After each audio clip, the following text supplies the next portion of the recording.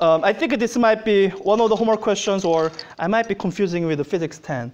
So, call this 100-gram mass Bob, and call this, Alice, and call this 500-gram mass Bob.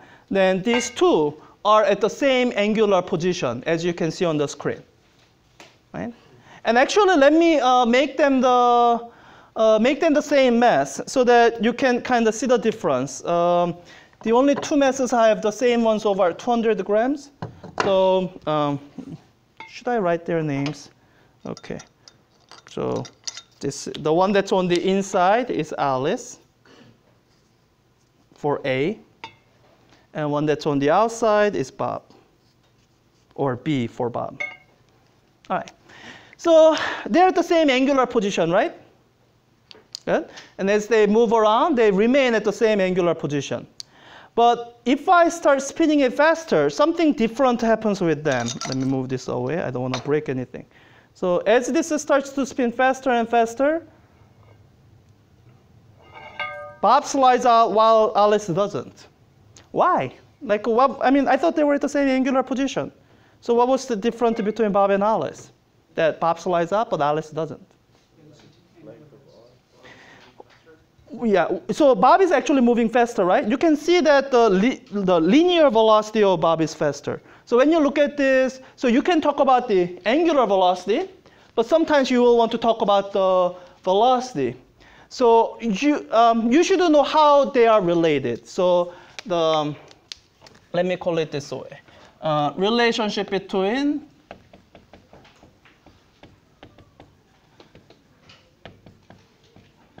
the rotational quantities, angle, angular velocity, angular acceleration, and the translational quantities, linear motion, position, velocity, and acceleration. And if I'm being perfectly clear, as in non-ambiguous, that's usually what I mean when I say clear, not anyways. I should clarify that I mean these to be tangential quantities. As in when I talk about x, I don't really mean x in the sense of moving from here. So I sort of put them along the x-axis, right?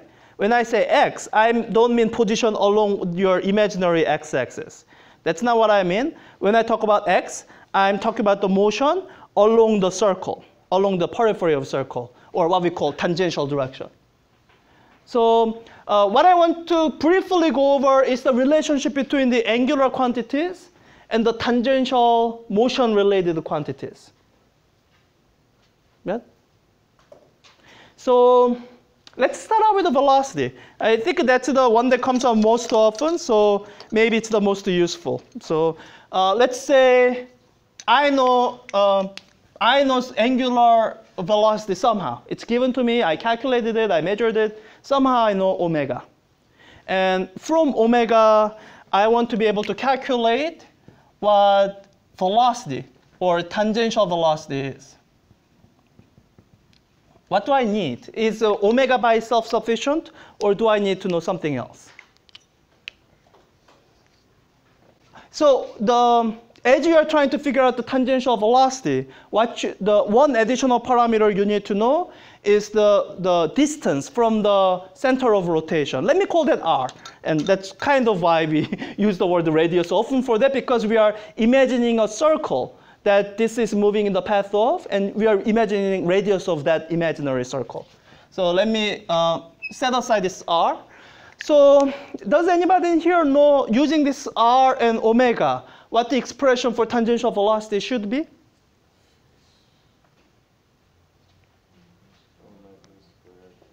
It's something that you can remember very, very, very easily if you remember how we define our angles.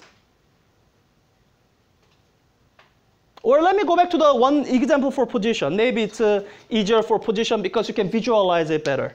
So let's say I have a change in angular position. And from knowing the change in angular position, I want to be able to get to some kind of change in the position, but it's not delta x in a straight line. It's delta x along the circumference of the circle. So So let me draw a picture to help us imagine what this looks like. So let me draw this circle here.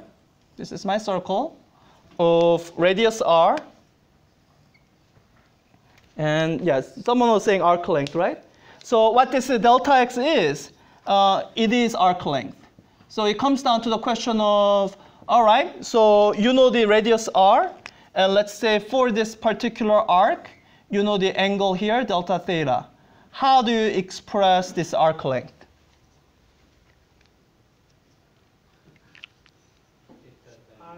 One person has Abdi, please. Yeah, this arc length is equal to, trying to color code it, r times theta.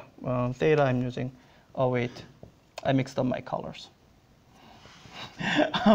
Okay, so Abdi, how do you remember this formula? Why is the arc length r times delta theta? Because the circumference is 2r, so, Well, 2 pi r?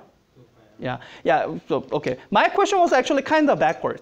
So the proper way to remember this is remember how we defined the angle in the first place.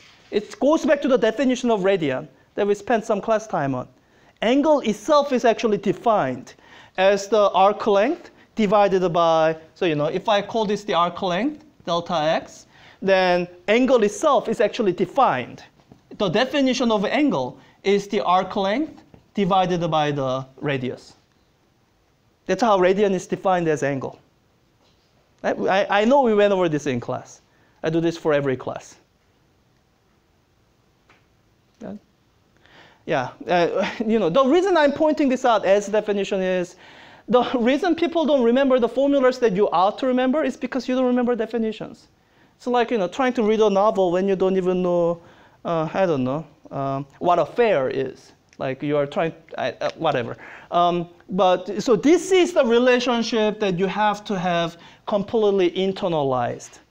And that means if someone wakes you up in the middle of the night and asks you what is the definition of angle, then this should be what pops out of you. If you have to think about it, then you haven't internalized it. So once you know this, then the rest of what I'm asking for here is simple matter of doing a little bit of algebra. Solve this for delta x instead of delta theta.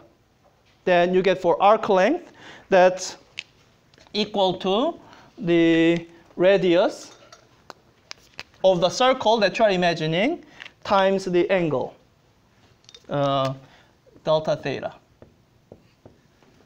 Okay? It's a very simple formula. And for people who seem like they're forgetting it, the key reason you are forgetting it is because you didn't have a good geometry class. That's really what it comes down to. This is something that was covered in your geometry class. And if you understood the definition when it was being covered, or if it was covered, I don't know your geometry teacher, then there's no way you could forget this. Now is the time to remember. Because in those early classes, sometimes you can miss the fundamentals, and maybe because you're smart enough, you can kind of fake your way through. But it's when you're at this higher level that missing those fundamentals will keep coming back to bite you. Because people will expect you to be able to simply figure out a tangential velocity. That's a very simple formula. That's just the radius times the angular velocity. Like people will expect you to know that. Because people who have good fundamentals will just recall back to this. And that's just the relationship between tangential quantity and angular quantity. It's a sort of like, if you're an immigrant to this country, there are some social customs that you just miss because you didn't grow up here. And it's sort of similar here. When you're working in the science and math field, this is our culture. Understanding the definition is, that's the underlying structure. So, to the extent that you didn't have it so far, this is a reminder, go back, review it. Make sure you really understand this portion. If you have to reread the geometry textbook, do that. So, but that is the relationship between angular quantity and the tangential or linear quantity. And this continues on from position, velocity, and acceleration. You can look at it either the same relationship carrying over for different cases, Or you can look at it this way, taking this expression and just taking derivatives. When you take the first two derivatives, you get the velocity for left-hand side, and you get angular velocity for right-hand side from these relationships here, these relationships here.